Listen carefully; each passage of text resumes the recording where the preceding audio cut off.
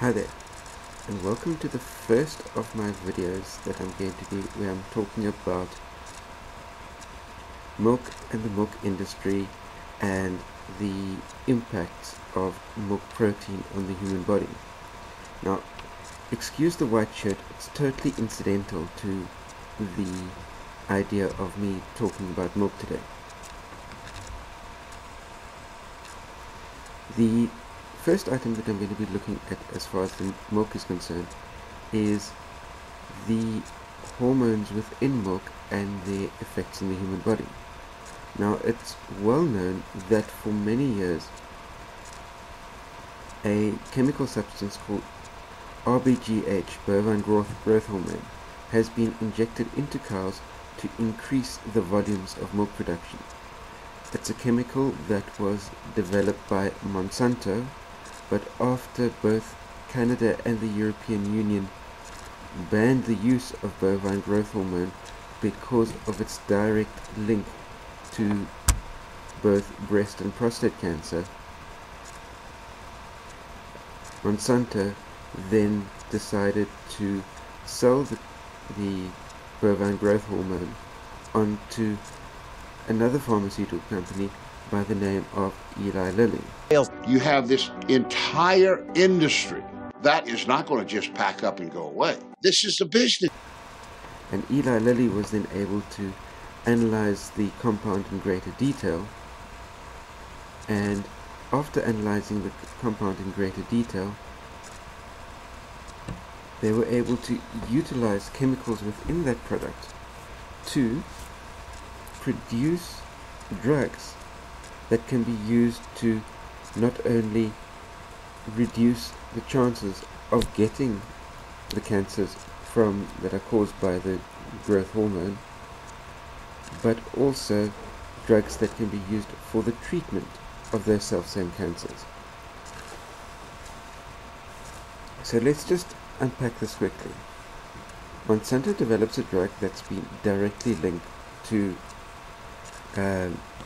two of the most common forms of cancer.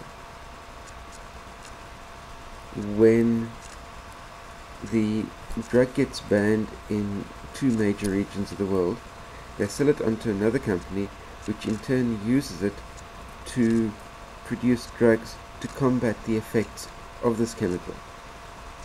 So instead of removing the chemical from the food chain in its entirety, what Monsanto and Eli Lilly have effectively done is increase the production of the chemical, but at the same time produce the drugs that will combat the effects of the chemical. So which means that they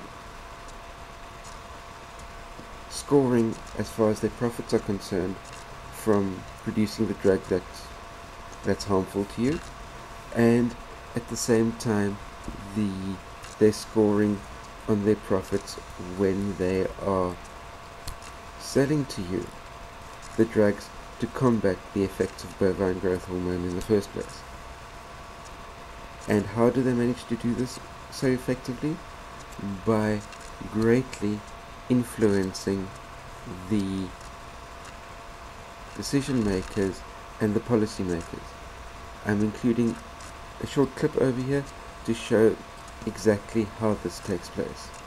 With the effects of bovine growth hormone, the artificial hormone that farmers were injecting into their cows so that they would produce more milk. With Monsanto, I didn't realize how effectively a corporation could work to get something on the marketplace. The levels of coordination they had to have. They had to get university professors into the fold. They had to get experts into the fold. They had to get reporters into the fold. They had to get the public into the fold.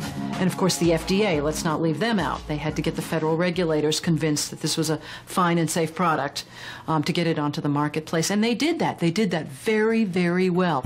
It's a great time to be a high-producing cow.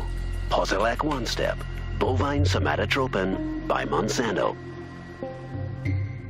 The federal government basically rubber-stamped it before they put it on the marketplace. The longest test they did for human toxicity was 90 days on 30 rats. Posilac is the single most tested new product in history and is now available to you specifically so you can increase your profit potential. And then either Monsanto misreported the results to the FDA, or the FDA didn't bother to look in depth at Monsanto's own studies. The scientists within Health Canada looked very carefully at bovine growth hormone and came to very different conclusions than the Food and Drug Administration in the US did. Monsanto's engineered growth hormone did not comply with safety requirements. It could be absorbed by the body and therefore did have implications for human health. Mysteriously, that conclusion was deleted from the final published version of their report. So you see that. Now, just to round off the video, I'm going to be including another short clip that shows the Eli Lilly and Monsanto bovine growth hormone and cancer drug connection. It's a short advert that was put together, but it shows really clearly what I'm talking about. How do you like your coffee, Sharon? With cream, please. I've been having such a tough time these days with the stock market the way it is. John and I have been shifting our investments to healthcare companies. We just bought some shares of the pharmaceutical company Eli Lilly. They make breast cancer drugs, both to treat the disease and reduce the risk of people getting it. Did you know Eli Lilly also makes RBGH? RBGH? What's that? It's a synthetic hormone given to dairy cows. They sell it under the name Posilac. It increases the risk of cancer in people who drink milk made from cows treated with it. In fact, companies like General Mills and Walmart have stopped using milk made with RBGH in their products. And Canada and the European Union have even banned it.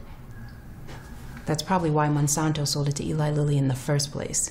So Eli Lilly is making profits from cancer drugs and a substance that could increase the risk of people getting cancer? Yeah. So Eli Lilly is milking cancer. That's it for this time.